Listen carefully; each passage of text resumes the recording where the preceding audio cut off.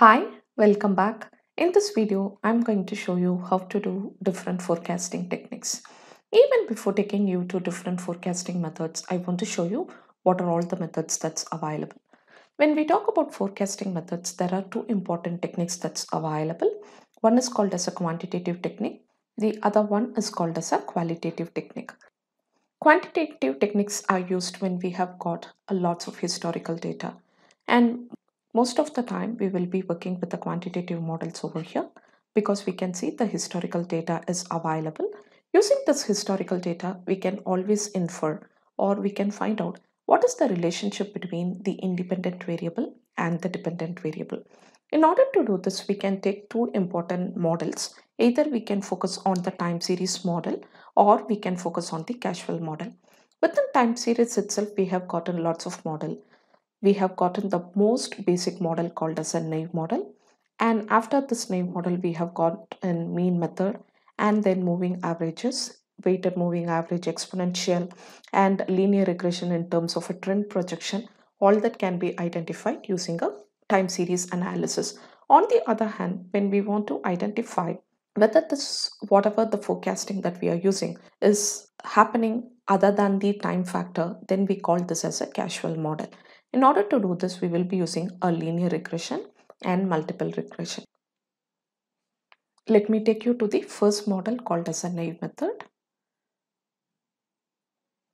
No formula will be used for the naive method. This is extremely simple to calculate.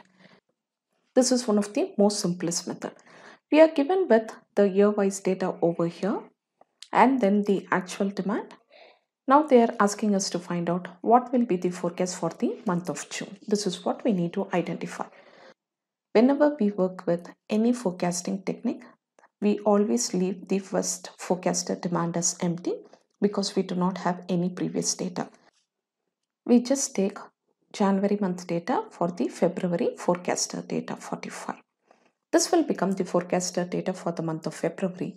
Now, February's actual data will become the forecasted data for the month of March. Then March data will become the forecasted for the month of April. And April month data will become the forecasted data for the month of May. And May month data becomes the forecasted data for the month of June. The demand for the month of June is 40 units. This method is extremely simple to use. Let's move on to the next method. Let's move on to the next method called as a simple average method, or in other term we can call this as a mean method. In order to calculate the forecasted demand, we take the average of the previous years and then we calculate. Let's get started. At the first level, we do not have previous data, so I'm marking this as an empty one. For the second year, I'm going to take the previous year demand similar to the naive method, 310 for the second year.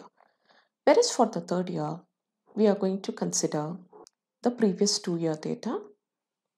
The previous 2-year data becomes 310 plus 365 divided by 2. This will give us 675 divided by 2, and in turn this will give us 337.5. 337.5 for the third year data.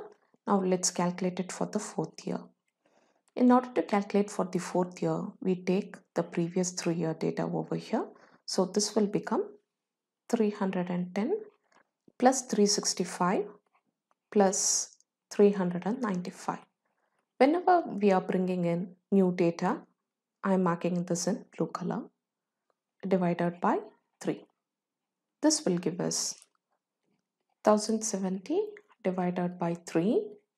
This will give us 356.67. I am rounding it off to the nearest number, 357. The forecasted demand for the fourth year is 357. Now let's calculate it for the fifth year. For the fifth year, we are going to take the last 4-year data.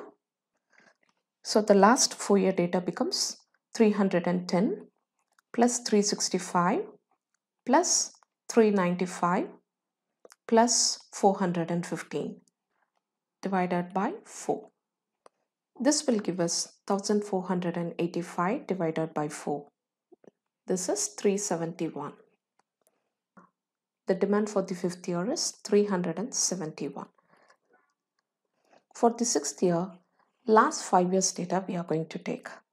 It becomes 310 plus 365 plus 395 plus 415 plus 450 divided by 5. This will give us 1935 divided by 5. This gives us 387. The demand for the period 6 is 387. For calculating it for the 7th year, we take the 6-year information. This becomes 310 plus 365 plus 395 plus 415 plus 450 plus 465 divided by the number of periods. It is 6. This becomes 2400 divided by 6. This gives us 400. The forecasted demand for the period 7 is 400. This method works best when you do not have more years of data and less number of years of data as well. I'm sure you have enjoyed this video. Thanks for joining. Stay tuned for more such videos. This is Karpakam signing off. Good day.